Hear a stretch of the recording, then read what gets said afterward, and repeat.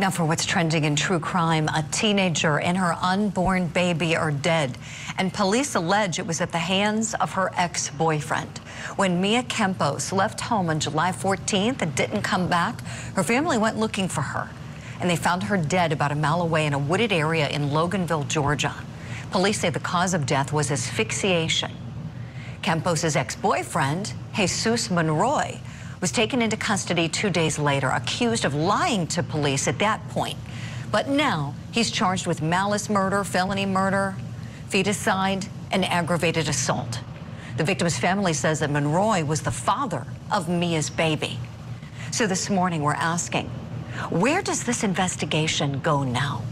We got a tremendous power panel standing by. I want to bring them in now. I want to welcome in retired NYPD detective and professor Mike Alcazar. And still with me, criminal defense and civil rights attorney Casey Early, and criminal defense and former prosecutor Franz Borchardt.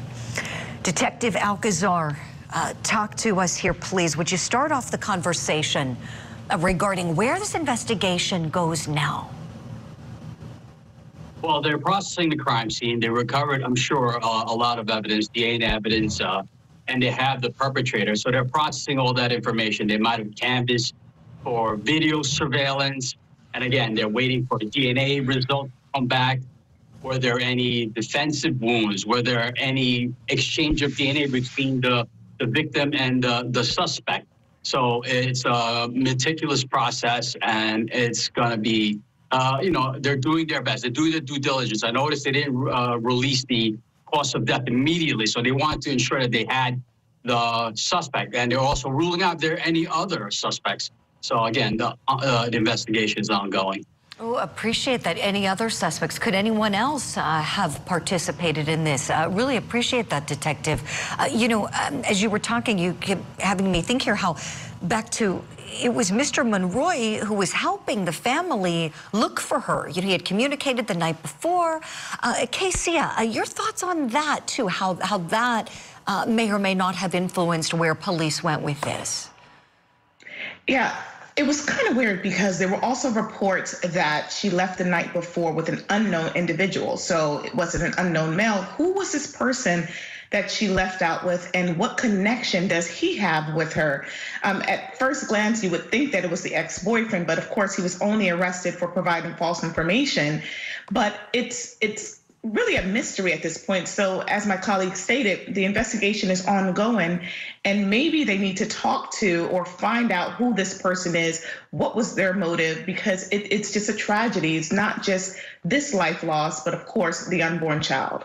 Right. Casey, thank you so much for bringing that up. For folks who've been looking for information on this, as I've seen conflicting reports on that. I'm so glad you said that. We were talking about it, my team and I, this morning before the show, because there were some of us who saw that there was reporting locally, you know, this is in the greater Atlanta area, that said that this was an unknown person to her family, and then some conflicting reporting that said it was Mr. Monroy who was the person. And so you're right, there's a big question there. Goes back to what detectives said as well. Is there another person who potentially was involved here? Franz, to you next, please, last but certainly not least, your thoughts on what other questions need to be answered with this investigation?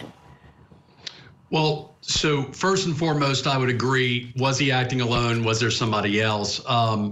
You know, I want to know motive. I want to have it's a package, right? The police and the prosecutors are going to build a package to present to the grand jury at some point.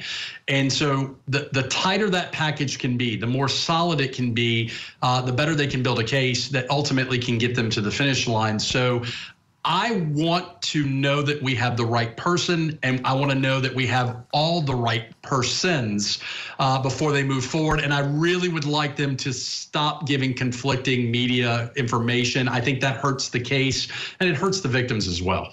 Yeah, you're really right about that, Franz. It does. Streamline the information. You know, perhaps it's one source, putting it all out there, making sure it's accurate. Great points. And I'm glad you brought up the family, Franz, because that's where we want to go next in this discussion. It was Mia Campos's family who used a phone app to find her. And Court TV's Barbara McDonald visited the crime scene. Take a look. I'm in Loganville, Georgia, at the corner of Stevens Road and Rosebud Road. It's a pretty busy intersection, and right here on this corner is this patch of woods with a little trail that is fairly worn and comes right back in here into some pretty thick woods. A lot of plant life.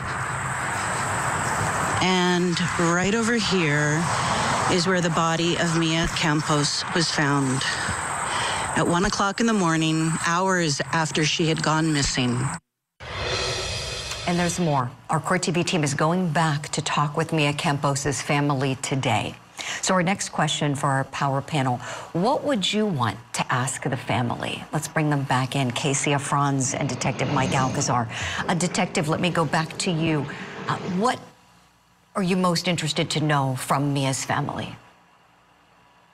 I would like to know, like, the history of the relationship. Did they have a lot of fights? Did she have a new boyfriend?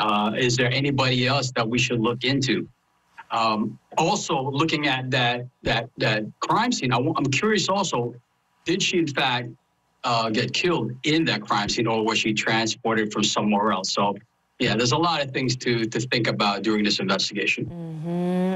Transportation, that's interesting, if that was where she died, where that memorial is. Thank you for that.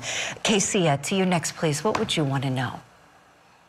I would ask, how was the ex-boyfriend's personality? Because he was with them during the time that she was missing. I believe there were some reports that he assisted looking for her. So was his personality dramatically different from what they were used to? I mean, he was the ex-boyfriend. And are there any other clues that they could have picked up on that may be helpful to this investigation? And also, do they know any other person, any male that she was speaking to, any names that came up? Because this unknown individual needs to be identified quickly so he can either be ruled a suspect or be ruled out. I appreciate that, Casey. As you were talking, I'm thinking about how she was over 7 months along in her pregnancy. We know he's the baby's father, but he's been referred to as an ex-boyfriend. So it makes you wonder, was someone else in the picture? Was there any jealousy that could serve as motivation if the ex allegedly did this, as police say? Franz, would you take us home, please, on the conversation? What questions would you have for the family? Well, like Casey has said, I want to know the red flags. What red flags did they know about? Did they see? Did they suspect? I also want to know about normal versus abnormal behavior. Is this a place that she would have gone to normally? Is this a place that she's never gone to? I want to know what is a deviation from normal and what would have been normal with her. Any information that family can give law enforcement assists them in the process, right? But there are also a wealth of information possibly about the ex-boyfriend / father of the child / possible suspect, you know, so anything they can give about him is extra helpful. Most definitely. Franz, appreciate that. This has been a great discussion with you all. Big thanks to Detective Mike Alcazar, attorneys Casey Early and Franz Borchardt. We need to let you all go. Get on with your days, but we'll see you back here soon, I'm sure. And again, our team is interviewing Mia Campos' family today, and you're going to see the interview tomorrow right here on Opening Statements.